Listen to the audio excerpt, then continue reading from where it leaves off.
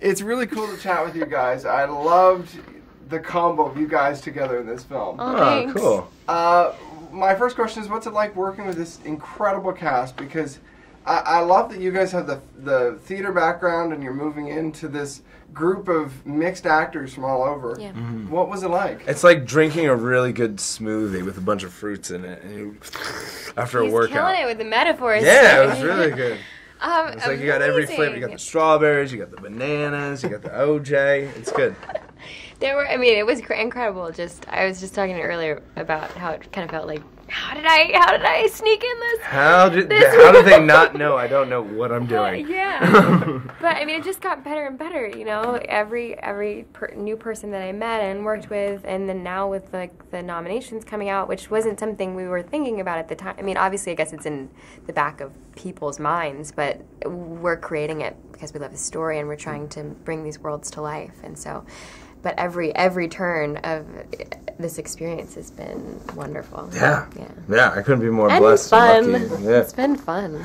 Well, what was it like in particular? You guys each have a scene that I think blows everyone out of the water with your co-stars. Mm-hmm. Can you talk a bit about that? Because working with Chris Pine for your scene, what was that like? Because it's a killer. Fun. It was just fun. We were just it's two dudes just try. It's a pissing contest. That's what it is. Like that's what this song is. Like, no, you don't understand.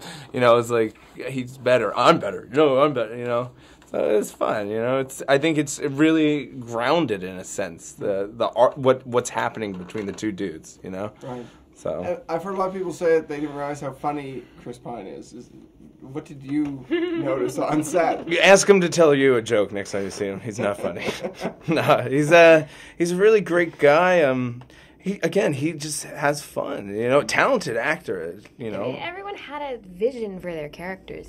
They really did, and their artistic voice was heard, which was great. That's what it was. Right. That's Rob Marshall really creating a playground for people to have fun on. And giving us that faith. And that just lets you fly, explore, Lets you fly. I know, it sounds really bad.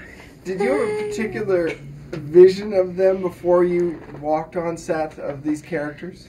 It was discovered a lot in the rehearsal process, at least for me, but I knew that this version of Rapunzel was a little bit stronger. She really finds her strength in the story and her voice.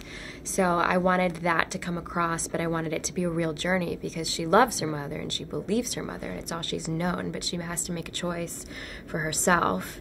And she falls in love, and she has to choose between those two loves in her life. And I think it's a really beautiful story. Yeah. Well, in particular, what was it like working with the one and only? With the one and only terrible Meryl Streep. Amazing.